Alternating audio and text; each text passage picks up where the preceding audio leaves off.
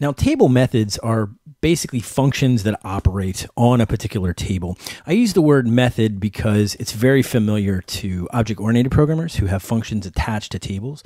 But to do that, you have to understand the nuances of Lua. So if you'd like to understand more about object-oriented programming and then bring that knowledge to Lua, it helps to know the interesting ways that Lua deals with scope and closures and things like that. So let's take a person here that has damage. And we're going to create a function that equips things to that particular person. So we'll say equipped with a weapon, some weapon of some point. And we'll say the person's weapon that they equipped is whatever you pass in, right?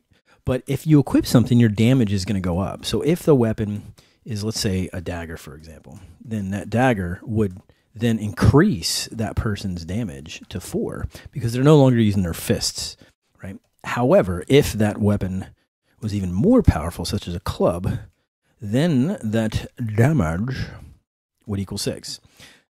Otherwise, we have no idea because it's not equal 6. It's equal. Make a statement, bro. Be confident. Otherwise, we don't know what the weapon is, or just in this case, weapon could be nil, right? You pass in nothing. Then in that case, you go back to using your fist.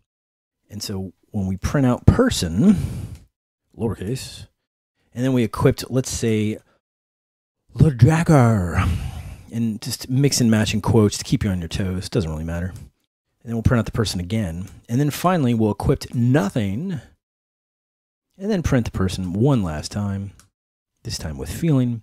When you run, you can see that it's affecting the person. So the damage starts at 1. That's what the person starts with. But we then equipped a dagger, which dynamically creates a property. So it mutates the existing variable on that table, the key value, but it creates a brand new one just on the fly. It says weapon equals dagger.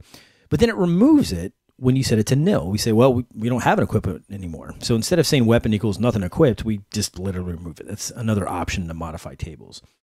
So in this particular code, you can see that it's affecting this particular person variable outside of the function. The function just takes a weapon, assumes that variable is there in that particular scope of the script, and goes ahead and edit it. So that's a basic way of doing a table method or function to modify an existing table or object and create new properties on it, as well as remove them as well.